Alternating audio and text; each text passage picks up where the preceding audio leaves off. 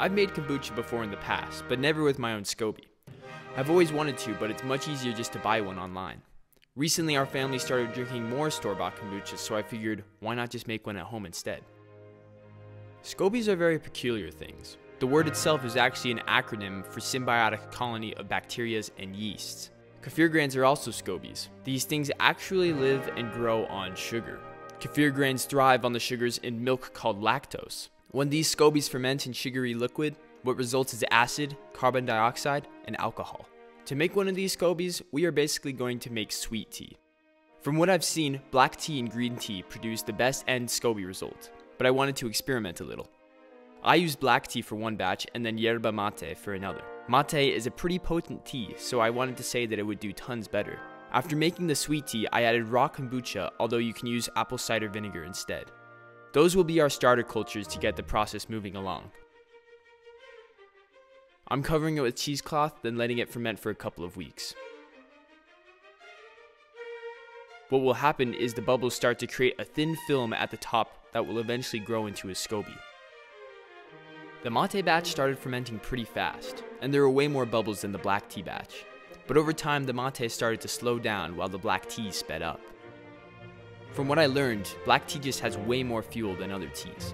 That's why it does so well. The tea mixtures continued to smell more acidic and to bubble more until there was a visible Scoby floating at the top.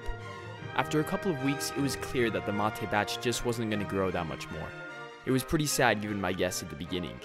Having said that though, I wasn't going to let it go to waste. After 3 weeks of fermenting, the black tea Scoby was finished and it was time to try it out. Even holding these things are super weird. They are very squishy and have a very jellyfish-like texture.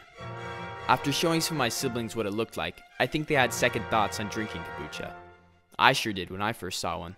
Before making the kombucha though, I wanted to try the leftover tea. What once was sweet is now extremely acidic and not very drinkable. It honestly tasted like vinegar. What was I expecting though?